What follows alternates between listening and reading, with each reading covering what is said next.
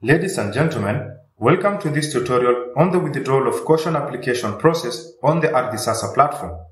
A successfully registered caution is a prerequisite for this application. A withdrawal of caution is the deregistration of a caution by a cautioner. This is the person who placed the caution. This application is initiated by an advocate on behalf of the applicant. For starters, you'll open your browser of choice and type ardhisasa.lands.go.ke. Once you land on the login page, key in your ArdhiSasa ID or national ID number as well as your password and then click Continue. Upon doing so, you'll be provided with a one-time password code, OTP, which will be sent to the phone number you used to register with on the platform. Once you have received the OTP, type the code onto the OTP prompt box and click Login. You will then be navigated to the dashboard, where you will find a number of services listed under the departments we have in the Ministry of Lands and Physical Planning. The account you are logged in with is your private account by default. For you to initiate this process, you will need to switch to your advocate account. So go ahead and click on the profile icon. It will display a drop-down menu with the professional account which has been approved for you as an advocate. For more information on how to upgrade to a professional account, check out our YouTube video through the link featured in the video description.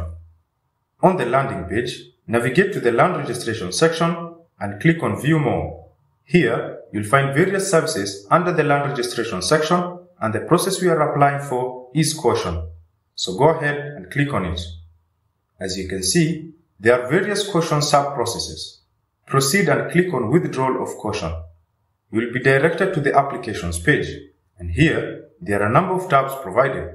We have 5 tabs, namely Pending, Ongoing, Completed, Rejected, and Cancelled. The Pending tab is for the applications that you have initiated but have not completed. They still need some action from your side or from the parties involved in the withdrawal of caution application. The Ongoing tab features applications which you have completed, but it's up to the ministry side through the relevant officials to work on it. The Completed tab is for applications which you have completed and have been validated by the relevant ministry officials.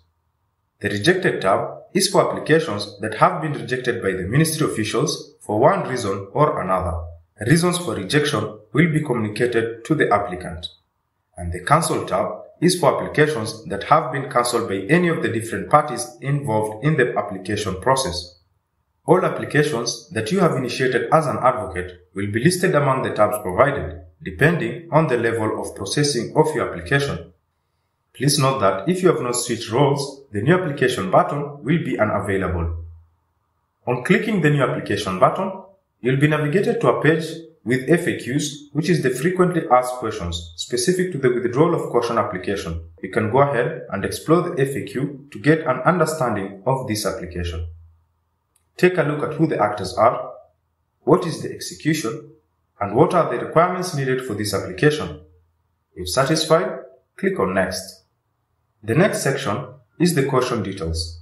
Here, we'll first be required to fill in the parcel details. Go ahead and enter the parcel number in the format registry/block and then the block number with no space in between /the parcel number. You will then enter the caution entry number as registered on the land register. As mentioned earlier, this application comes after a successful lodging of a caution. As such, an entry was made on the register indicating further particulars of the caution. This is how the caution application looks like once it's approved, indicating the entry number. The next part is the cautioner details, where you're required to enter the ArdhiSasa ID of the cautioner. Once you have entered the ArdhiSasa ID of the cautioner, click on Search. A pop-up box will appear requiring you to select the category of person to execute as the cautioner. It can either be the cautioner executing on his or her own behalf or an attorney executing on behalf of the cautioner. If you choose the attorney option, you'll key in the power of attorney entry number in the format registry/the entry number /month of registration /year. And then click on Search. And the power of attorney entry number will be listed underneath the search bar along with his or her ArdhiSasa ID. If the ArdhiSasa ID does not feature, it means the attorney is not registered on ArdhiSasa and thus you will also be required to enter the ArdhiSasa ID of said attorney and then click on Save. For the purpose of this tutorial, we'll choose the Self option and then click on the Save button. Upon doing so, the name of the cautioner will be listed below and the name of the person executing on behalf of the cautioner will be listed on the right. A key thing to note is that if you wish to change the cautioner you picked for one reason or another, you can click on the Remove button and you can then enter the correct ArdhiSasa ID of the cautioner. You will then enter the proprietor details, where you will be required to select the category of the proprietor, then proceed to provide details pertaining to the identification type, which is either the identification number or the passport number for individuals and company registration details for a company. Proceed to enter the proprietor's name, the proprietor's contact number, and the identification number.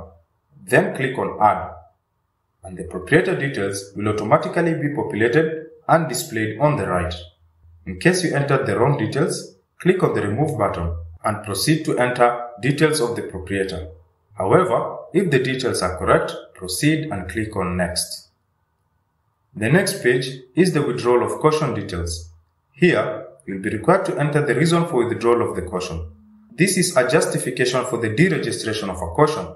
So proceed to enter the reasons in the text box provided.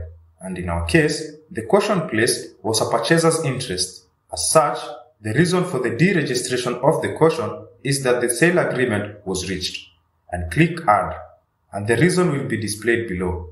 In case you want to change or remove the reason entered, click on the X icon on the far right side of the displayed reason.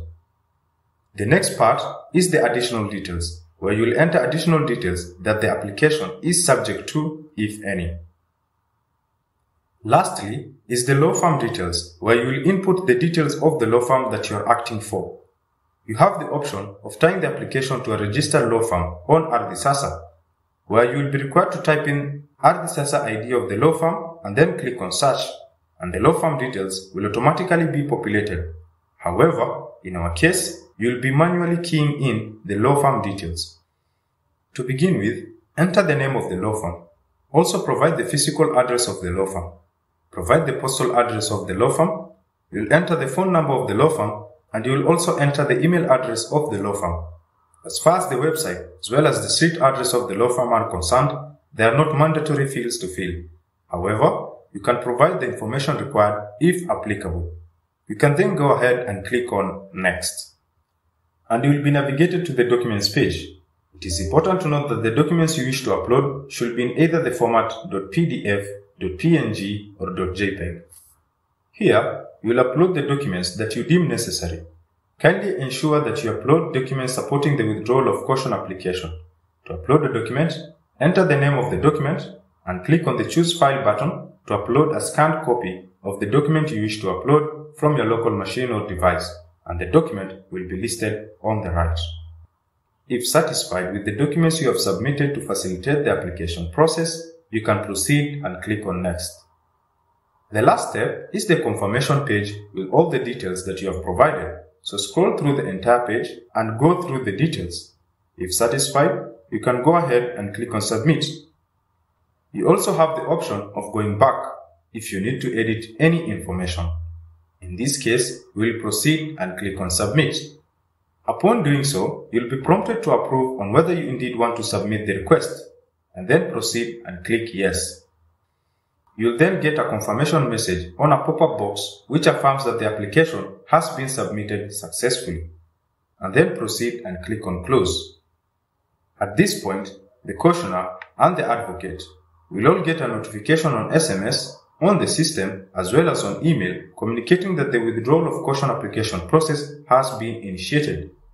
A key thing to note is that you can view the progress level of your application on the progress bar, as is featured on the upper section of your screen upon submission of your application. Subsequently, the advocate and the cautioner will also be notified to execute on the application with a signature and also confirm the representation.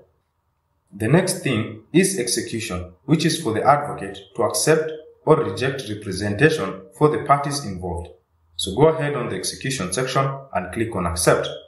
Upon doing so, you'll be prompted to approve on whether you want to represent the party, so proceed and click on Accept. And the party involved will be notified that the advocate has accepted to represent him or her in the caution application process. The last part is the Add Signature section, where he or she will be required to append their signature. There are a number of options on how to append your signature.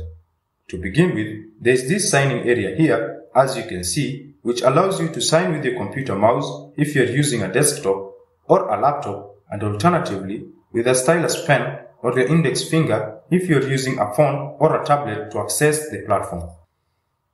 You also have the option of signing with another device. When you click on this option, a pop-up box will appear displaying 4 alternative options for signing.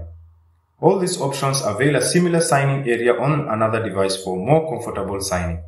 For more information on the available signing options on ArdhiSasa, kindly view our YouTube tutorial explaining the same through the link featured in the video description. In this case, the advocate will sign on the signing area. He or she will place the cursor on the blank space, press and hold the left click button, and then go ahead and append the signature. If satisfied, he or she can click on Save. However, if not pleased with it, there is the option of removing it by clicking on Clear and then appending the signature once again to their liking. If satisfied with it, he or she will click on Save. There is a pop-up notification that will appear requiring you to affirm that you want to submit this as your signature. Click on Yes, and the signature status will change to Signed. It is key to note that the advocate must be in communication with the party involved throughout the verification process for ease of operations. The cautioner section shows that the party involved hasn't verified the application. As such, once the cautioner has logged in, he or she will navigate to the notification bell on the top right-hand corner of the screen and check for the notification prompting him or her to verify the application. An OTP prompt box will be displayed with a Get OTP button alongside it.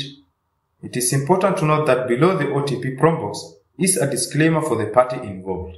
It instructs him or her to only enter the OTP code if he or she authorizes the application made on his or her behalf by the advocate involved in the process. So if the individual is aware of the process and approves it, he or she will then click on the Get OTP button, and an OTP code will be sent to the phone number that he or she used during registration. After receiving the OTP code, the individual will then key in the exact code received onto the OTP prompt box and click on the Verify button. Upon doing so, a pop-up box will appear affirming that the OTP has been successfully verified, so he or she will go ahead and click on Close. Below the OTP verification section is the Add Signature section where he or she will be required to append the signature. So proceed to append your signature, and if satisfied, click on Save and affirm your signature by clicking Yes, and in doing so, the cautioner has completed the application by consenting to the application. Once all the parties have signed, the Submit button will be active on both the advocate and cautioner's account. So go ahead and click on it, and you'll get a confirmation message, Application submitted successfully. The application will then transition to the Ongoing tab. So navigate to the Ongoing tab, and you will see the application we have just submitted. Click on the View button, and you'll see the application has progressed to the Land Registration Department. At this point, both the advocate and the cautioner will get a confirmation message that the application has been submitted successfully. When the caution withdrawal application is approved, all the parties involved will get a notification on SMS as well as on email communicating that the application has been approved. The entry will be made on the register and the number communicated to the parties on the application. The registered withdrawal of caution will also be available for the parties. A call will be made to the advocate to collect the physical copy of the LRA 69, which has the signature and stamp of the approving registrar. That's it for this tutorial on the caution application. Feel free to give feedback on this tutorial in the comment section below. Also, subscribe to our YouTube channel and click on the bell button to get notifications on new videos as and when we post them. Kindly follow us on our social media handles as well at ArdhiSasa_KE on Twitter and Instagram, and at ArdhiSasa on Facebook. Thanks for watching and goodbye.